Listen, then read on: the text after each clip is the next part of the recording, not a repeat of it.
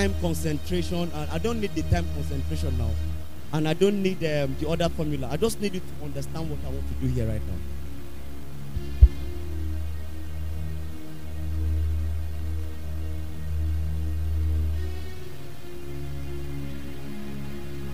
Amen.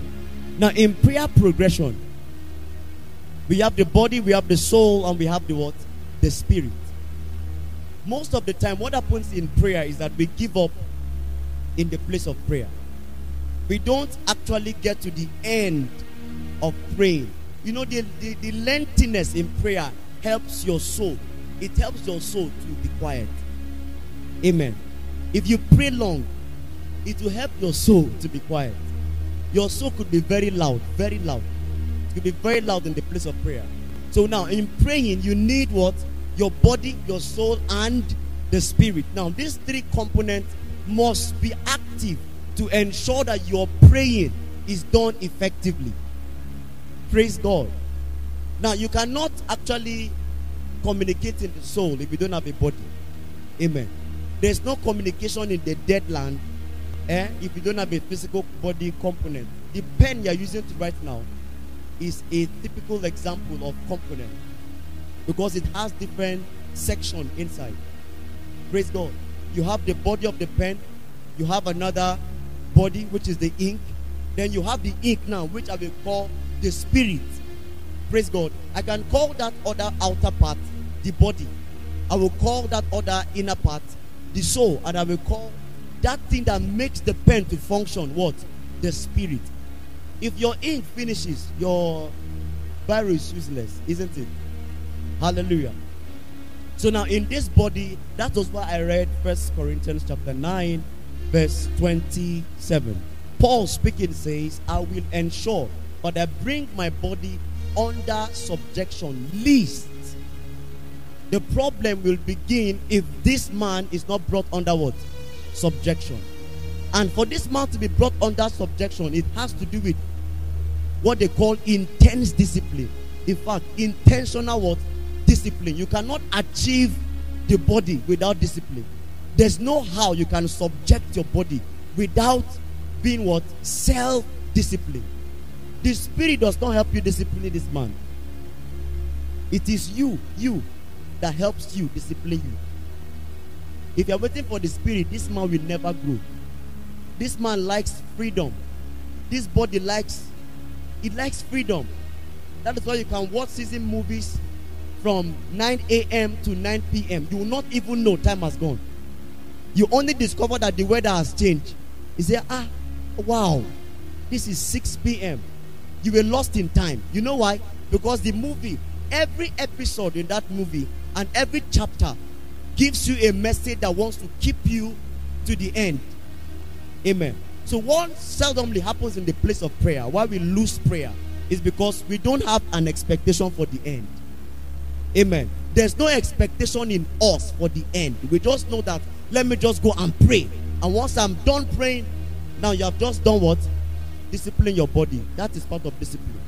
To build a powerful prayer life, you must have a consistency in the place of discipline.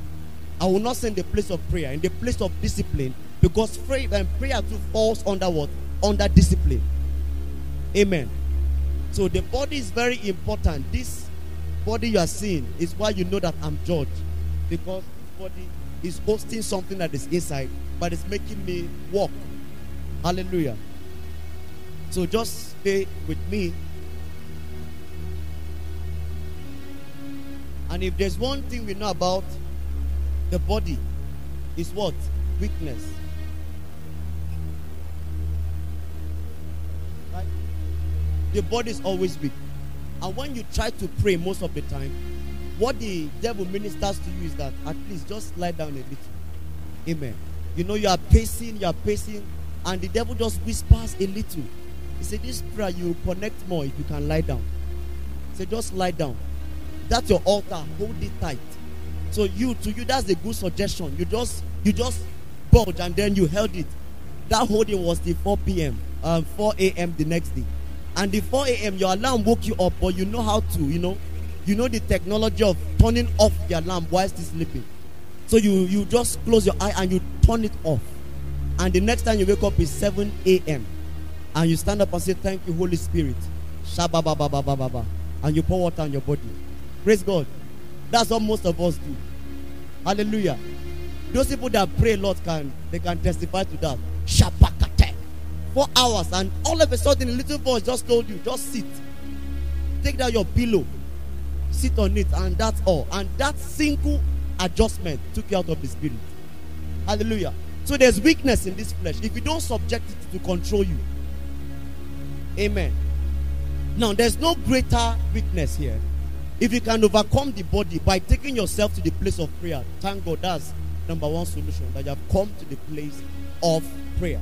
Now the soul now is the highest point of distraction in a man's body. See, the loudest place in a man is his soul. The soul has a voice. The voice of the soul can silence a man for. You can stay in prayer for 4 hours and not hear God. Amen. And great be your disadvantage if you are advanced in life. When I mean advanced, you are married. Amen. You have children. You are paying house rent. I don't mean that you are a child now, staying under your parent. You know, I don't mean that one. You have a little distraction, but greater is your disadvantage if you are married, you have children, you have house rent, you have things to pay for. Now in that man, before that man connect, the time that man will take to connect in prayer, a single man who is not married and have kids can connect faster. Because as that man is pacing, Jesus, as he's saying the Jesus, something told him that the students' school fees have not been paid. Jesus, something tells him that there's no water in the kitchen. Oh my God. Something tells him that your mother-in-law called you yesterday. Your landlord is expecting a rent. And that man will say Jesus for 2 hours. There's no other prayer point. And if it's not a disciplined man, you say thank you, Lord, for answering. Because the third level of done what has sunk the man. So most of us get synced here. Praise God. Now the battle in the soul. Somebody open to Psalm 62 verse 5. Read Psalm 62 verse 5 for me.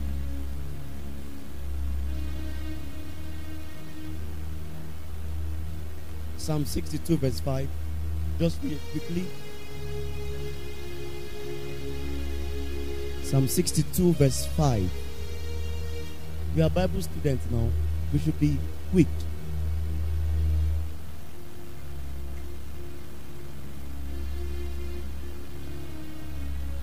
Please, I want you to keep amplified so that they will hear what you just read. Another person, 2 Corinthians chapter 10 verse 5. 2 Corinthians chapter 10 verse 5. Psalm 62 verse 5.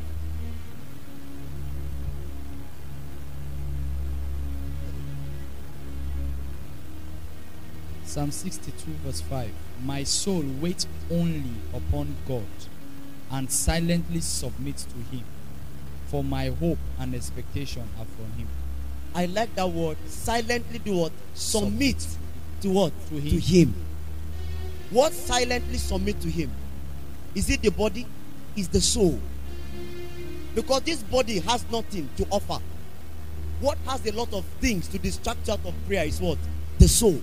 So he said, my soul will wait patiently, and I will submit my soul, my soul, everything about me, I'll submit it to the Lord. Amen. So I've established one thing about the soul being too noisy. 2 Corinthians chapter 10 and 5. 2 Corinthians chapter 10 verse 5 amplified. Inasmuch as we refute arguments and theories and reasonings and every proud and lofty thing that sets itself up against the true knowledge of God, and will lead every thought and purpose away captive into the obedience of Christ, the Messiah, the anointed one. Please give me King James. That passage just took me off so many things. Give me King James. King James. It says, casting down imaginations. Casting down imaginations. And every high thing. And every high thing. That exalted itself that exalted itself against the knowledge of God, against the knowledge of God, and bringing into captivity every thought to the obedience of to Christ. the obedience of Christ. The two vital things I want to pick up from that scripture is: one, imaginations; two, evil thought. Every thought. Praise God. Now that takes place where? In this soul. As you are praying now, as you are speaking in tongues, as you are casting out, we are talking about prayer progression. Now we have led up prayer. We have while yet, let me just pick it out how I wrote it. Now we have led up. The Bible said in Matthew chapter 4 verse 1, it said, and Jesus was led up into the wilderness. Now if you are led up by prayer, that is a good point to start from. Thank you, sir. You can sit down. If you are being led up, you don't need struggle. Praise God. When you are led, you have less struggle, because the Spirit have already given you what to pray about. Amen. So most of the time, believers become weak when they camp on the led up. Some believers will tell you, I was not led. Now if you keep on staying in the realm of being led, you might end up losing your prayer life, because it's not always those prompting comes. Amen. There are sometimes you go to the place of prayer, there's no prompting in your spirit to pray. Hallelujah. So but there's something else that is more than led up. If you are being led up, you don't need all this formation. You are already here. Praise God. You don't need to. You can beat body, beat soul once the Spirit leads you. And how does it lead you? It can just lead you by a word. And the Lord said, let there be light. That word can drive you to the place of prayer. That is what? The Spirit being led up. Bible said Jesus was led up into where? The wilderness. He didn't go there in his accord.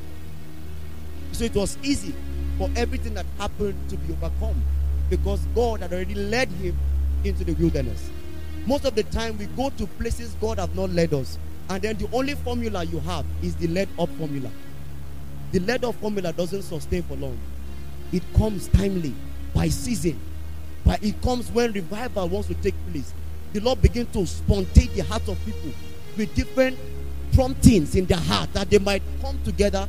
In the last teaching we saw, when territories are to be saved, the heart of men begin to have the same signal. Now that is the led up prayer. Hallelujah. And then we have